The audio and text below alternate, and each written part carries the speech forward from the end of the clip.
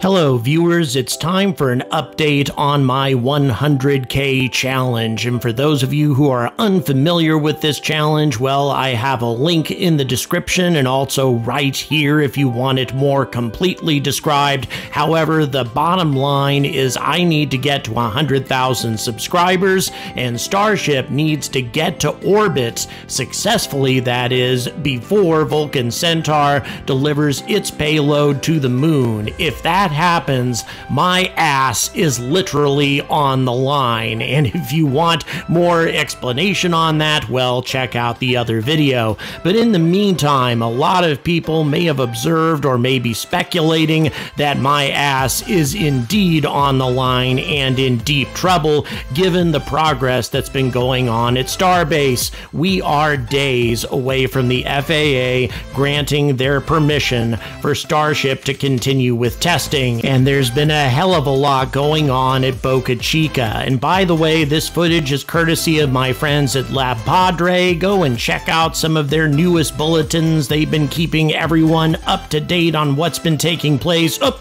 by the way, did you see that? That was Starship being put under a pressure test. And also you get to see some tiles fall away from the Starship after a failed portion of this test. However, another pressure test was subsequently carried out successfully, and things are looking very good for Starship. However, in my opinion, Vulcan Centaur is still a far more mature rocket and will be able to carry out its first mission before a stacked Starship can actually get to orbit. Why do I feel this way? Hello YouTube, I'm the Angry Astronaut, and this is... And once again, these are just little clips from recent bulletins that Lab Padre has put out about Starship progress, so I urge you to check that out in their entirety. It's linked in the description. However, one thing that really needs to be kept in mind as we observe all of this is as quickly as SpaceX has been rolling out these new prototypes and conducting all of these new tests, we've been taking previous Pathfinder versions of Starship, including boosters, back to the scrap heap. It's just one test after another without a whole lot of flight, which is to be expected in this stage of rocket development, especially for the most powerful rocket in human history. We are nowhere close to trying to do a static fire with 30+ engines on the booster, let alone stacking these two giants on top of one another and trying to get them to orbit. That having been said, though, of course, there have been huge delays with BE-4 and Blue Origin. They seem incapable of doing anything except sending rockets into suborbital flight. And I don't trust Blue Origin, I don't trust Jeff Bezos, but I do trust Tory Bruno.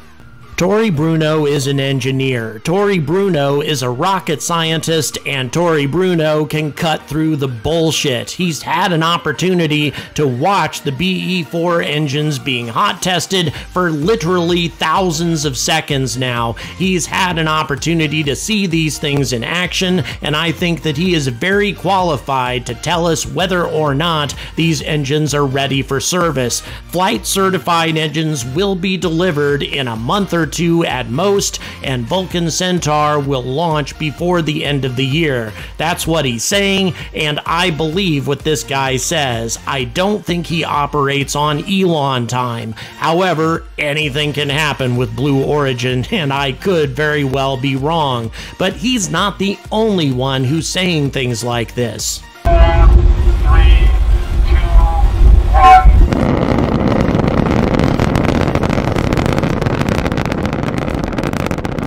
On June 8th, it was announced that Northrop Grumman had been awarded a multi-year contract valued at more than $2 billion from United Launch Alliance for increased production of its 63-inch diameter graphite epoxy motor, or GEM-63. This particular variation that you're watching right now, by the way, is the GEM-63L. That's a hell of a lot of money being spent on solid rocket boosters. Quote, Northrop Grumman's GEM-63L is the longest monolithic single-cast solid rocket booster ever produced. Built on decades of expertise, our newest GEM motors provide customers with affordable, repeatable, and reliable products they can trust to boost their most important missions. That's according to Wendy Williams, who's the VP of Propulsion Systems from Northrop Grumman. Why the hell would they be investing $2 billion in solid rocket boosters if they were uncertain about the BE-4? I feel very confident that Vulcan Centaur is approximately 6 months away from launch and will definitely launch before the end of the year unless something very unusual and unexpected takes place. That having been said, there's also some other indications from the U.S. Space Force strongly suggesting that Vulcan Centaur will be in service soon. They just concluded their first 8 Space Force missions, and 5 of them were awarded to ULA, 3 were awarded to SpaceX per the original contract. The U.S. Space Force missions are as follows: a Vulcan Centaur launch from Cape Canaveral to deploy the GPS 3-7 navigation satellite into a medium Earth transfer orbit, 3 Vulcan Centaur launches from Cape Canaveral codenamed USSF-16, USSF-23, and USSF-43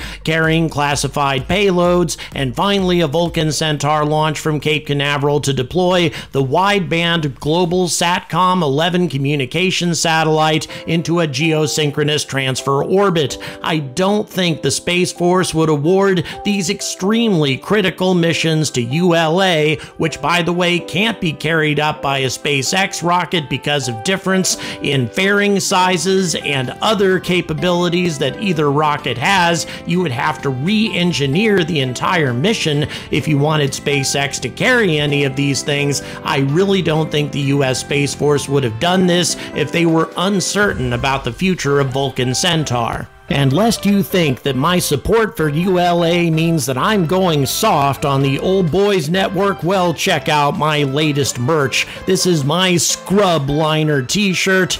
Orbital Flight Redo 2.5, partial success, and still more expensive than what it's replacing. This is now available in my online store, and there are links to this in the description. In addition to that, I also have a t-shirt with my latest logo featured in my store as well. Check out the description for links in case you're interested in either of these products. Okay, enough self-promotion, let's move on. It's also important to remember that the first Vulcan Centaur mission is not going to be some sort of test flight, but rather is going to be carrying an extremely important payload. The first U.S. mission to land on the lunar surface in half a century, and there are so many important pieces of equipment in the payload on the astrobotic Peregrine, including the Iris lunar rover from Carnegie Mellon University, the Lunar Dream capsule from Astroscale Japan, the Moon Arc from Carnegie Mellon University, Memory of Mankind on the Moon from Puli Space Technologies in Hungary, and the Neutron Spectrometer System from NASA. And that's just a few of dozens of different payloads that are going to be carried on this lunar taxi, which means that this mission needs to go well. It needs to go flawlessly, and I don't think that all of these companies, plus NASA, plus Astrobotic,